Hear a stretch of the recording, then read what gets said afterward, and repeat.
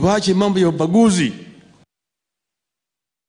Wakulima wa mpunga wanatazamia kuimarisha kilimo hicho kufuatia kukamilika kwa ujenzi wa bwawa la Thiba, ikitazamiwa kuongeza maradufu uzalishaji wa mchele kutoka tani 1114 kwa sasa hadi tani 200,000. Bwawa hilo linatarajiwa kujaa maji kutokana na mvua inayotarajiwa mwezi huu. Mwanahabari wa KTN News Moige William alizuru mradi huo na kuandaa taarifa ifuatayo. Ujenzi wa bwawa la Thiba ambalo ni miongoni mwa miradi mikuu ya Rais Uhuru Kenyatta eneo la Mlima Kenya umekamilika.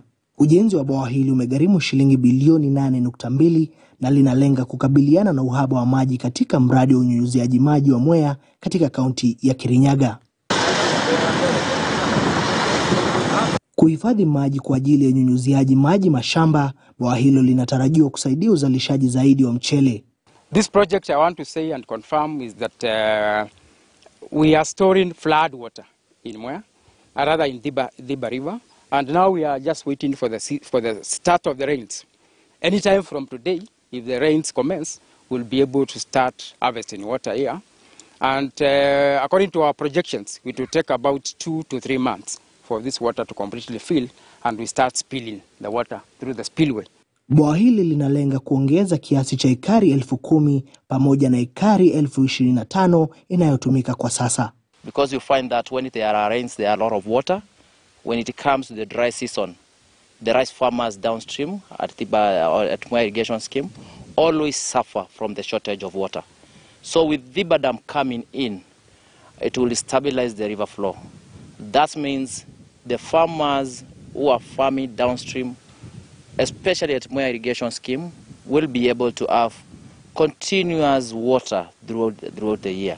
They will be able to irrigate the whole year.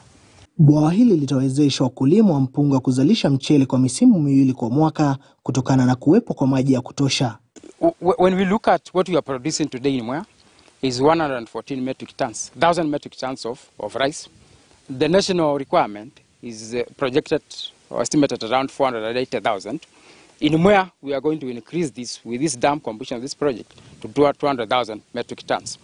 So that is how this project will impact in terms of going a journey towards fulfilling or cutting the deficit of rice in the country. Rais Uhuru Kenyatta alizindua mradi huo mnamo Novemba mwaka 2017 ambao ulikuwa miongoni mwa miradi yake ya kwanza baada ya kuchaguliwa kwa awamu ya pili. Ujenzi ulianza mwezi wa Machi mwaka 2018. Mamlaka ya kitaifa ya unyunyiziaji maji mashamba pia inaendelea na shughuli za upanuzi katika sehemu zingine kunakokuzwa mpunga.